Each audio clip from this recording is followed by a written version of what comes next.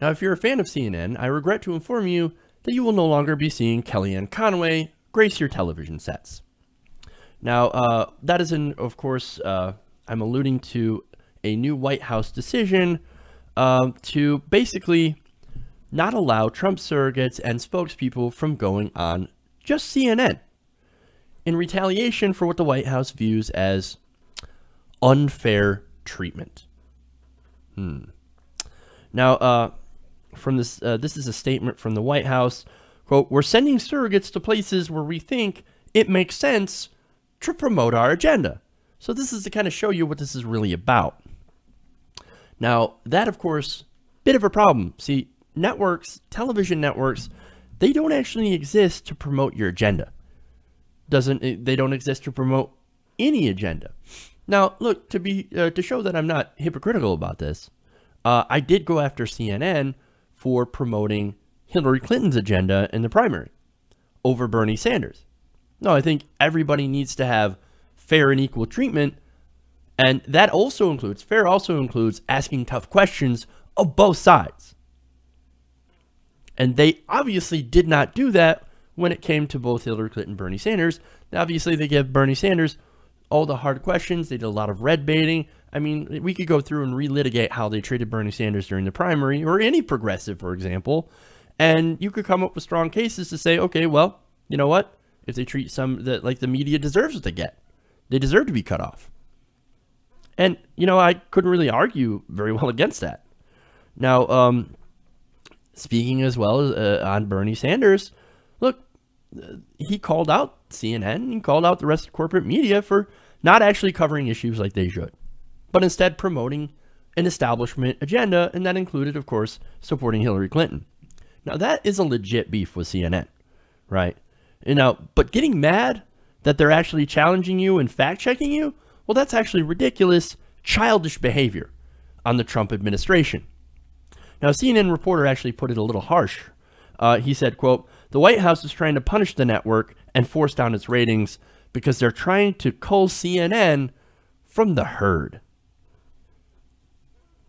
That's pretty tough, but it seems like that's kind of what they're doing. Now, Politico notes the administration officials are still answering questions from CNN reporters, even after the whole blow-up with Jim Acosta. But administration officials, including White House Press Secretary Sean Spicer and senior counselor Kellyanne Conway, have not appeared on the network's programming in recent weeks. So, I'm sorry, Kellyanne fans, you're going to have to find her somewhere else. You're going to have to tune into Fox News, where it's a much more comfortable atmosphere, where you're not going to get challenged. Now, that would, of course, explain the recent spate of different hosts on CNN actually getting a backbone. Like, for example, Jake Tapper. Tapper has been taking a battle axe to Trump's administration. I mean, you know, especially when Bannon said the press needs to shut up. He had one word answer for that. No. Pretty simple, but a pretty strong statement from the media. Now, of course, they're being so strong, they're allowed to be so strong now because, well, they were cut off access. No access means, hey, we don't got to play nice anymore. So now we're going to start playing hardball. And I actually kind of like it. In fact, on Twitter, Tapper said the White House had declined all of his invitations to appear on the show. Quote, "We invited the Trump White House to offer us a guest to provide clarity and an explanation of what the president just did." Now, this was, of course, over the whole immigration thing, banning immigrants from 7 different Muslim-majority countries.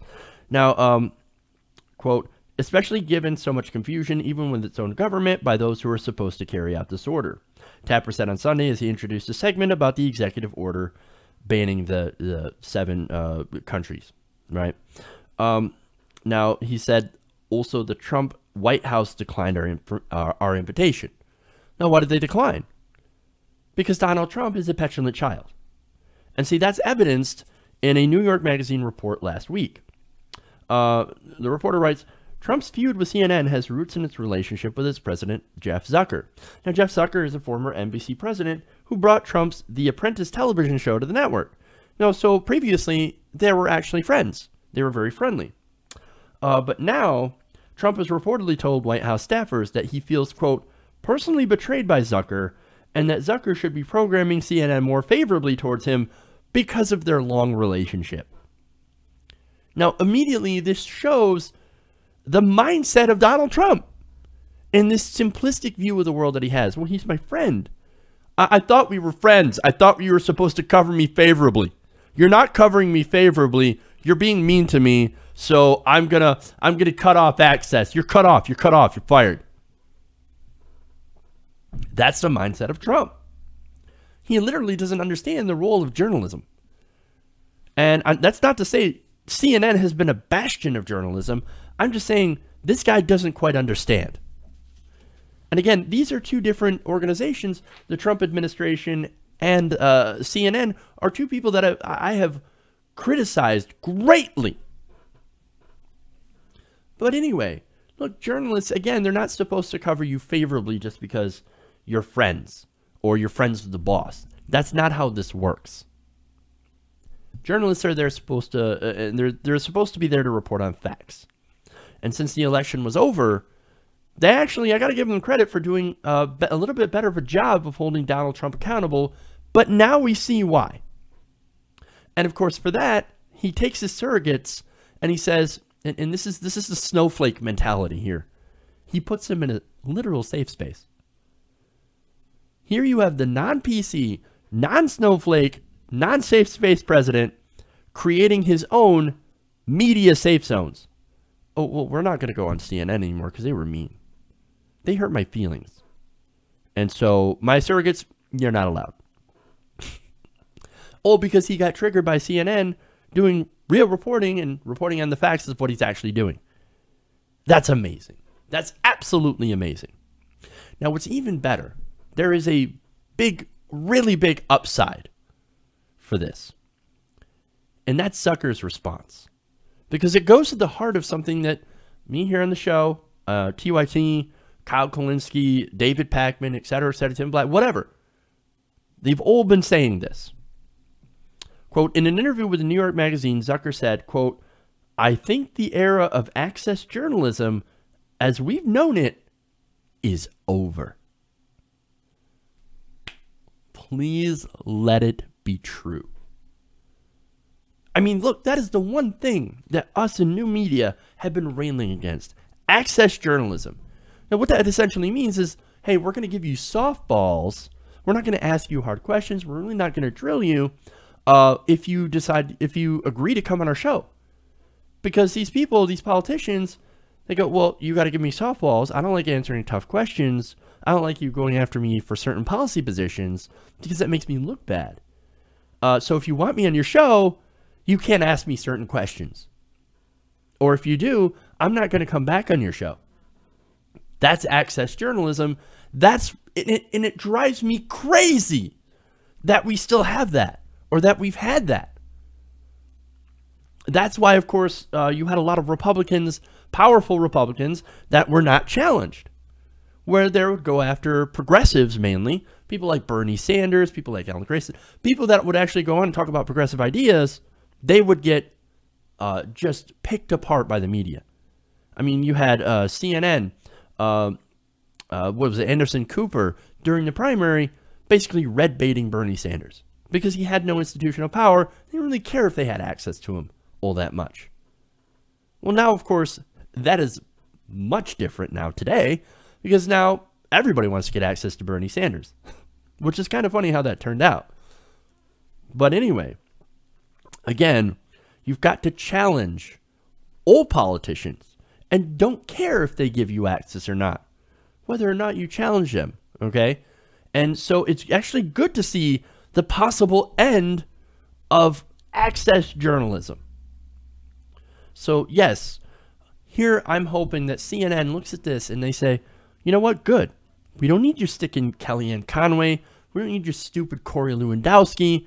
You know what, we're just going to cover you. We're going to cover what you're saying, and we're going to give you the actual truth and not have to bring your stupid ass on to talk about alternative facts. This is great. And I hope that, look, I hope that after this, if they actually do stay true to saying, okay, we're done with access journalism, now we're going to do some real reporting. And I hope they continue to be strong, not just on Donald Trump, but, for example, on an establishment Democrat. Like, for example, Hillary Clinton. You get her on, if she ever tried to do an interview, and I'm just using her as an example, but any sort of establishment Democrat, be it Cory Booker or whatever, that they get into power and they come on these shows, and I hope they get challenged. Because that is the role of the media, to hold our politicians accountable. Look, I don't know, maybe I've way too many hopes for this. Maybe I'm reading too much into it, but I hope that this is the death, this is the end of access journalism. And ironically, it started with Donald Trump. So maybe there's actually some good that's going to come out of the Trump administration. Again, high hopes, but we'll have to see. Hey everybody, thanks for watching this video. If you want to see more like this, please hit the subscribe button below. And if you want to support truly independent, non-corporate media, go to our Patreon page and become a patron. Patreon.com/TYTNation.